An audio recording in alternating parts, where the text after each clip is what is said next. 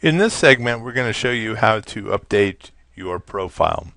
First thing that you need to do is go to people.extension.org. And when you get to that page, you should be able to see this. From there, click on My Profile. This will show you your profile and give you access to editing your profile. The first section is your personal information. To edit it, you simply go to the edit link next to personal info and click on it. When you get done, you can enter information into each of these boxes. One of the things that I've seen and how it displays on the screen is having something in the other or additional affiliations.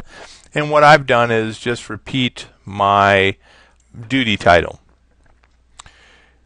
As you scroll down, you can make changes to your location. I have gone ahead and set mine for Wyoming, but since I really take care of all of Wyoming, I'm just not putting in a county.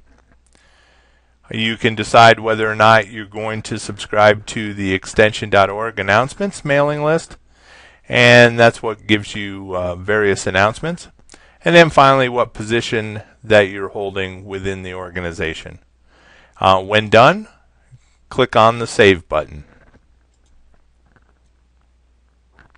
And that's it for updating your personal information. But you also have additional pieces. So the next one is My Interests. In order to update that, you select Edit. And this is where you can put in a variety of different interests that you may have. In mine, for example, I have social networking, professional development, instructional technology, online learning. I can put in additional ones. For example, I'm going to add Moodle because I'm interested in that. I can look at other popular ones that are listed below that. And there's even more as you scroll down. Information technology. Let me add that. And when I'm done, I'll go ahead and click on Save.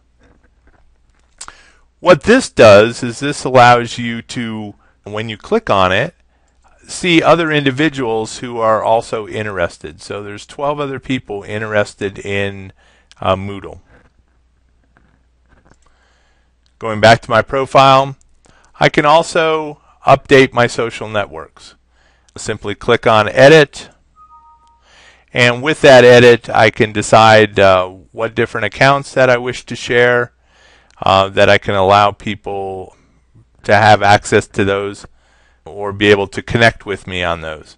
For example, I can click on Add Google, so I select that and I put in my Google account name.